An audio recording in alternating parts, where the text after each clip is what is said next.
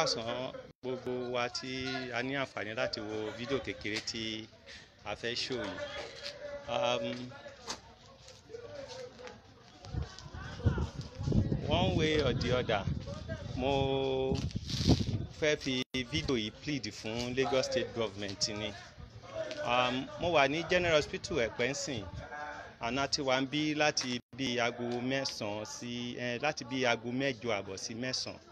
So and mo fẹ́ kọ́kọ́ dúpẹ́ lọ́wọ́ Lagos State Government because mo rí a lot of improvement nínú attitude àwọn staff General Hospital.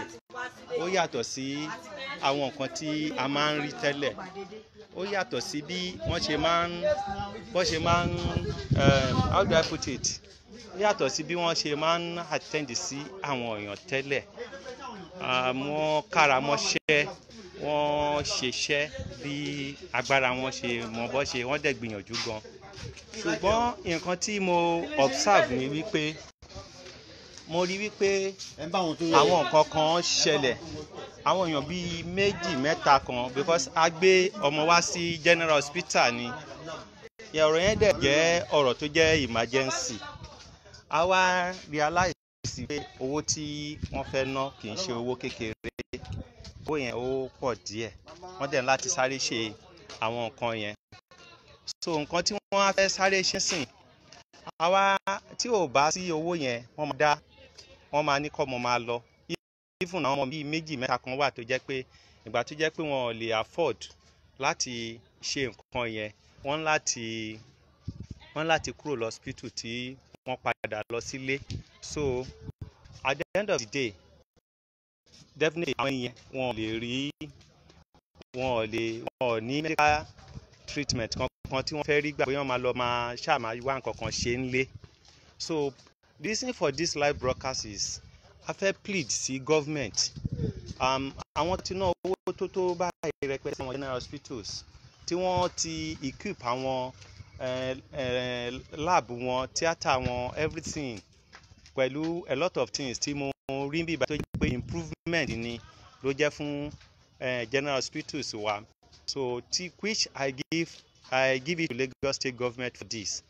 So I want to appeal sí Lagos State Government pé kí wọ́n wò, and all the 40 representatives Lagos State House of Assembly kó pass bill to this effect on medical bills or expenses fún Lagos State students. Anybody tó bá jẹ́ student tí ó bá wà ní Lagos State, at least maybe public school or whatever, àwọn máa mọ bọ́ máa ṣe bẹ́ẹ̀ kó ṣáà jẹ́ school age tó wà ní school.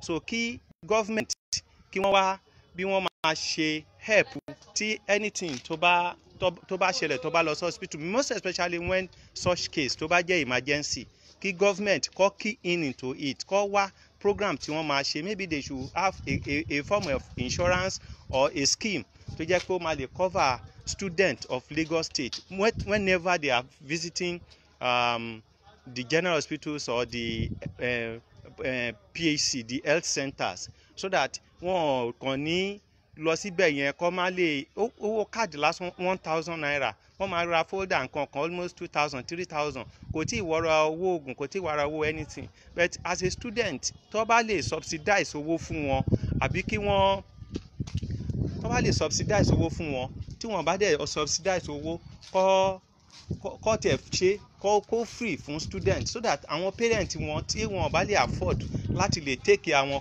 kò ní jẹ́ wípé wọ́n máa dá àwọn ọmọ yẹn padà sílé tí wọ́n ò ní lè tọ́jú wọn, tí wọ́n ò ní lè ṣe nǹkan kan fún wọn. So mo fẹ́ ẹ̀yin tẹ́ ẹ bá ti ń wà bẹ́yìn tẹ́ ṣe máa wò, ẹ jọ̀ọ́ nítorí Ọlọ́run ẹ bá wa share kí àwọn tí a fẹ́ kó rí kíní tí wọ́n máa lè bá wa gbé ìgbésẹ̀ lé lórí kí wọ́n rí. Ẹ̀yin wo irú ilé tẹ́ ń wò lọ́ọ̀kan yìí sìn, ilé yìí almost ready. A máa bẹ Lagos State Government kí wọ́n wá kó tètè wá bá wa equip building yìí so that wọ́n á lè tètè máa lò ó. Tó bá ń lò náà ó máa add to their profile pé àwọn nǹkan tí wọ́n ṣe, àwọn tó ti ṣe sílẹ̀ mo rí wípé wọ́n gbìyànjú tẹ̀gàn ní ẹ̀. Ṣùgbọ́n as Olufa twist, we still want more. But ẹ má gbàgbé purpose of this live broadcast The purpose of this live broadcast is to plead to the state government, that is Lagos State government, to come to help the students of Lagos State whenever they have emergency cases in their general hospitals or PECs. They should treat them, and maybe the government should foot the bill, most especially when such case is urgent.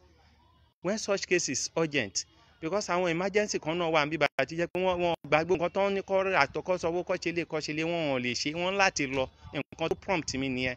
Ọmọ táwa gan gbé wá, à ń láti máa pọ̀ tún pòsì ká wáwó yá lọ́tún wáwó yá lósì ká tó lè really take care ẹ̀ díẹ̀. So ẹ jọ̀ọ́ nítorí Ọlọ́run, mo fẹ́ fọlọ́ bẹ̀ wá, ẹ bá wa gbogbo ẹ̀yin tẹ́ ẹ bá ní access sí àwọn assembly members wa, ẹ bá wa bẹ̀ wọ́n kó ronú lé lórí bó ṣe lè assist Lagos State students, most especially the schooling age. Anybody tó bá wà in school, so that kò ní lè ní àwọn parents wọn lára púpọ̀, kò ní lè ní àwọn parents wọn lára. So please get across to everybody that can help us on this. Please, I'm pleading and I'm begging. Ẹ jọ̀ọ́ ẹ bá wa share video yìí so that it can go viral, so that a lot of people can see how they can come to our aid. Please. So for some of us tó jẹ́ pé àìṣẹ́ ń rí wa for the first time, I am representing Omepe Division movement. We are Pleading. We are on all platforms. Search Pleading on any social platform. You see us there. Join us.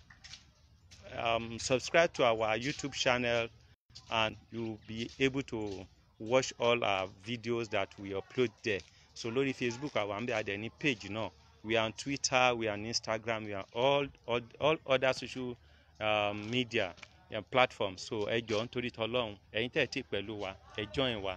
So kẹ́ má jẹ́ ká gbàgbé nǹkan tí a torí ẹ̀ wá ṣe program tá a wá ṣe nítorí pé a fẹ́ kí Lagos State government kó ran àwọn student throughout the state kó ràn wọ́n lọ́wọ́, kó wá nǹkan tí wọ́n lè ṣe. Kọ́wọ́ nǹkan tí wọ́n lè ṣe, bóyá program ni, bóyá scheme ni, kọ́wọ́ nǹkan tí wọ́n lè ṣe láti lè ran àwọn student yìí lọ́wọ́. Àwọn student yẹn, why you are helping them, you are helping their parents. Because nǹkan tí mo rí bí báyìí ó really touch me gan. Why those people had to go, because they couldn't afford everything tán ní kọ́sàn. Kí ló mọ̀ tó máa ṣẹlẹ̀ sáwọn tó lọ yẹn? So Ọlọ́run kó gbàdúrà wa, Ọlọ́run kó ṣàánú wa. It's just a short broadcast. So anybody that comes on, ẹ bá wa share ẹ̀, so that àwọn target audience wa máa lè rí. No bẹ̀ yín, ẹ̀yin tẹ́ ẹ bá súnmọ́ any of the 40 assembly members, ẹ̀yin tẹ́ ẹ bá súnmọ́ wọn, tẹ́ ẹ bá close mọ́ wọn, ẹ bá wa share video yìí, ẹ bá wa sọ fún wọn. Àwọn náà lè push, àwọn lọ́tì ẹ̀ ní tó bá téèyàn kan bá come up with it, tó bá push ẹ̀ náà, orúkọ ẹ̀ ò ní parẹ́ pé ẹni yìí ló jẹ́ kí àwọn student Lagos State kó lè máa jẹ ìwòsàn ọ̀fẹ́, most especially tó bá jẹ́ pé emergency ni. Because irú nǹkan tó ní wọ́n máa ṣe ń sìn, tó ní wọ́n láti ṣe léni tí ò dọ́là táwọn people yìí tó dẹ̀ jẹ́ pé kinní. So gbogbo àwọn nǹkan yẹn bí ó kù díẹ̀ káàtó. So while we are doing this, we still appreciate the state government, because àwọn nǹkan tí mo bá ń bí mo ṣe sọ tẹ́lẹ̀, I give it to them. Wọ́n try gan, wọ́n gbìyànjú gan. So kí Ọlọ́run kó wà pẹ̀lú wa. Ẹ ṣé. Omepe Division is one. Pleading family, we unite to excel. So thank you very much. So as you come on, please just help us to share. So that it can go viral. Help us to share. God bless Pleading.